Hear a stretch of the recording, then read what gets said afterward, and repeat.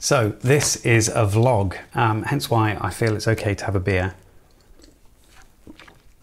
I recently went to Sweden, to Stockholm, and I wanted to share my experience with you, let you know what I thought of it. You can tell me what I didn't do and what I should have done, or whether I did the right thing while I was there. But I went to loads and loads of places, and I thought I'd show some of them to you. I didn't go there with the intention of vlogging or anything. When I travel, I like to just take a few pictures, a few videos, but experience everything. So not really through the camera lens. But I have got some fun things to show you. I went there with my best mate Dave, so you'll probably see some of him in there as well. So Stockholm has some interesting architecture. Seriously though, actually I really enjoyed it. It's a very varied city. Lots of new architecture and lots of old side by side. Pretty fantastic actually, a great place to walk around and explore, and we did that almost every day. We stayed in an interesting hotel called the Haymarket, Art Deco themed, and it sort of had a bit of a film vibe going on, and this was the lobby, which is pretty ace. The main old town was called Gamla Stan, and it had a lot of old buildings there, as you'd expect. Lots of old bits of architecture, and it was really lovely to walk around. There were lots of sort of narrow streets and strange antique shops selling weird and wonderful things. It was kind of beautiful. I mean, I went in November, so it was a little bit cold, but no more colder than it is in the UK. It was really interesting, and the people were incredibly friendly. So while we were there, we went past the Royal Palace, and the Italian Prime Minister was visiting and being greeted by the King, I believe. As I said, we did a lot of walking, so we found a lot of things going on in the city, but we also found that not very far outside of the central area, you get to pretty much woodland. It was fantastic. It was like, I guess, a national park of some kind, but with some private properties there. Really nice to get away. We wandered up to this high rocky pass, which apparently is really good if you want to see the northern lights. We didn't see any, but it was beautiful. There was quite a lot of drinking involved on this holiday, so we went to the brewery there, which is a Brooklyn brewery, or part owned by the Brooklyn Brewery, and yeah, there were a lot of drinks, a lot throughout that holiday. Oh, there's Dave.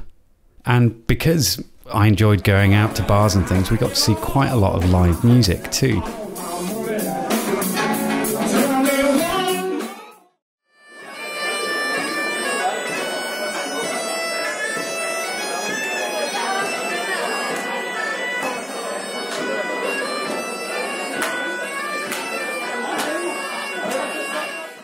There were some fantastic museums there, and I don't want to make it all about fun, but there was some real learning to do if you wanted to do it. So we went to the Modern Art Museum, but we also went to the Fotografiska Museum, which is a photography museum. While I was there, I picked up some postcards from Lars Tunbjörk. He's a photographer, and they had sort of an exhibition of his work. It was amazing. But there's lots of other people exhibiting work there, and it, yeah, really great. Loved it. The other museum I went to was the Wassermuseum, or the Wassermuseet, and it's a salvaged ship essentially, but the ship is from 1628 and it's largely complete. It's like this huge warship with loads and loads of guns. It's like 5 stories tall, something ridiculous like that, and it sank on its maiden voyage. Like 1.2 kilometers into its maiden voyage it sank, and it was built incorrectly, or it wasn't built to a good enough spec. Essentially, it was too narrow and it didn't weigh enough to be stable in the water. So when it went out on its maiden voyage, it was blown over by the wind essentially, and then water rushed in through the cannon ports on the side, filled up the ship, and it sank, and lots of people died. But the interesting thing about that museum isn't just that they have this huge warship that's still intact, but it's how much they learnt from all the things they salvaged from it, because it was really well preserved.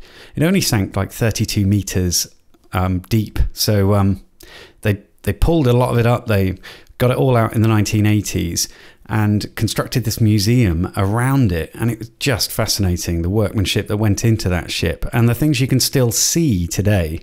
They also had a rather nice gift shop, which I always do enjoy. Wasser in a bottle. Well, that is my little take on Stockholm. It was a really, really nice place to visit. I would recommend you go if you can. It's a lot of fun. Make sure you have like a few days there though, because it's a big place. So there's a lot to see. We didn't even go to the north of Stockholm really. So we focused on the south and on the east. So it'd be great to go back again and explore some more at some point. All right. Well, thanks a lot for watching, and I'll speak to you all soon.